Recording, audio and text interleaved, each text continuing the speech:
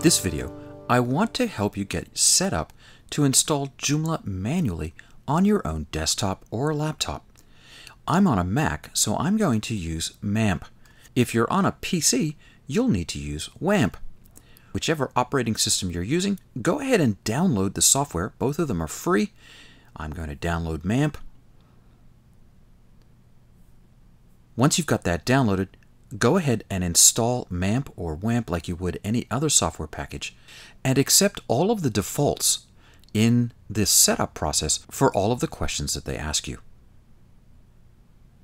And then come back to the video when you're ready to go. Once again, I'm on MAMP, and MAMP stands for Mac, Apache, MySQL, and PHP. These are the things that you need to make a Joomla site run. WAMP stands for Windows, Apache, MySQL, and PHP. There are two things you need to do in order to set up a Joomla website. The first thing is you'll need a database. Go ahead and find phpMyAdmin on your MAMP or WAMP, and click on Databases and create a new one. We'll call this Joomlaville because that's the site we're building today. Click Create. And that's it. That's all you need to do. Go ahead and close that window. Head over to joomla.org.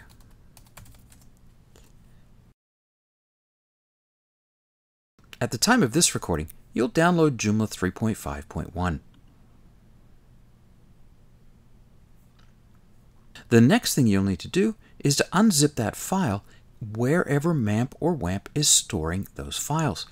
If you want to know that, click on Preferences, click on Web Server, and you'll see your document root right here.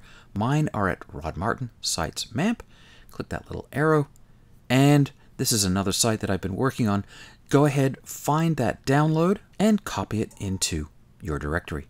Go ahead and unzip that. And one of the things I do when I'm working on a local host is I keep my database name and my site name all the same. Go ahead and rename that folder to Joomlaville. All right. The next thing you need to do, well, is to just go to that URL. So back over to MAMP, go to the Web Start page, remove all the MAMP information, and just go to Joomlaville. And you should see the Joomla installation screen ready to go. Well, let's go ahead and get this installed. It's really quick and really simple. For the site name today, we're going to use Joomlaville. We're going to build a site all about Joomla. In the description, put "This is a site for all things Joomla." For the administrator email, go ahead and put your email address in here. I'm on a local host, so I'm going to use a really simple username and password. If you're out on the web, please don't do this. I'm using admin and admin. This is a site that nobody can get to. But if you're even planning on putting this site out on the internet, please make sure you're using a strong username and password. This is one of the ways hackers can get into your site.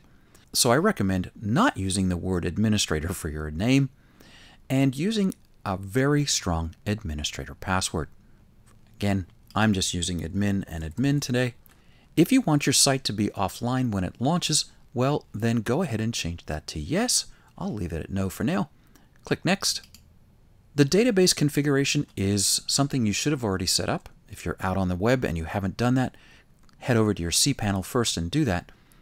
Once again, I'm on a local host, and I have a database called Joomla 3 set to go.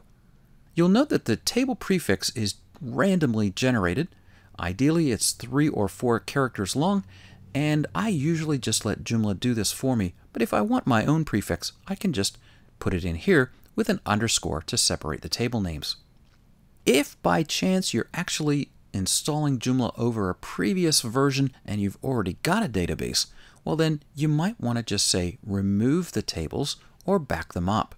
Either one is acceptable, and it really depends on what your site is doing. Go ahead and put your credentials in and click Next. Now if you got an error message here, you just click the back button and fix your credentials.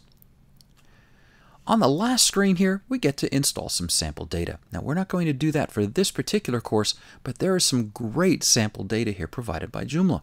I really like Learn Joomla or the blog version. Both of those are great. All of them are great, but I really like those two. They're really great for Joomla beginners to learn some of the powerful features that Joomla has to offer. If you want your configuration emailed to you, turn that to yes.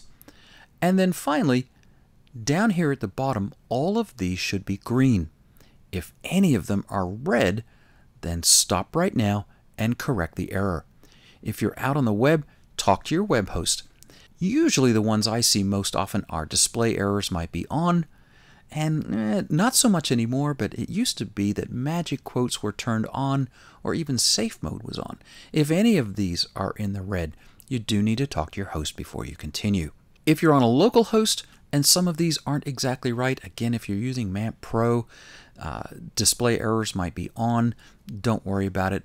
But if you don't need to worry about it quite as much, but if your PHP version is too old or magic quotes is turned on, well then that's a big issue. You need to fix that.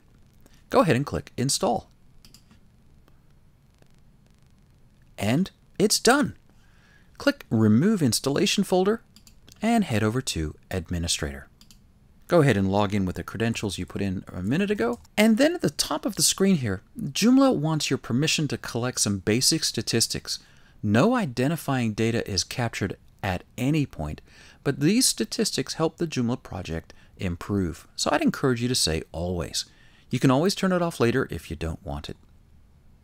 Last thing before we finish this video, could you click on System and Global Configuration, click on the System tab, and change the session settings to 360. That's going to keep us logged in as administrators for 3 hours. It's just really helpful as we build our site throughout this course. Click Save and Close, and we'll move to the next video.